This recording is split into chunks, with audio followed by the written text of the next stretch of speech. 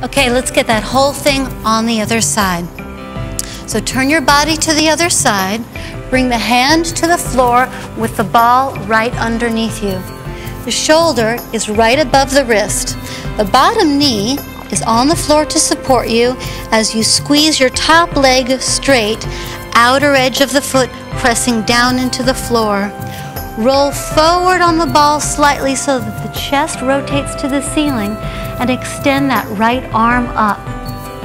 Either stay here or if you want the challenge, bring the bottom leg up to meet the top leg and breathe.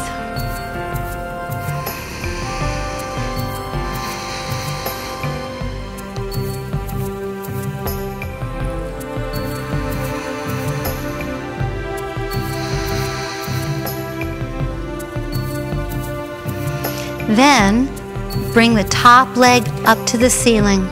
Again, if this becomes too much of a challenge, feel free to bring that bottom knee to the floor to support you.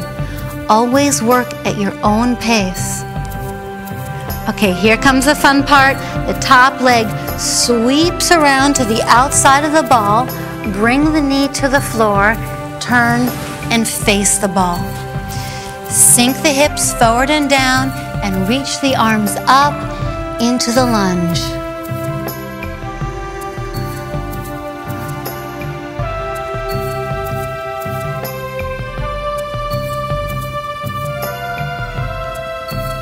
I love doing lunges on the ball because there's no fear of overstretching in the hips. Now we'll take the twisting version. Outside of the left arm to the right thigh. Lift up out of that bottom shoulder. It's almost like pushing off the bottom of a pool. When you have something to press out of, you get a little bit more spring or lift to the pose.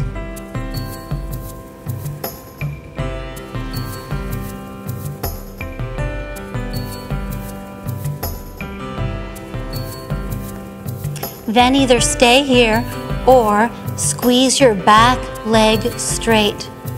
Keep lifting the chest up and breathe.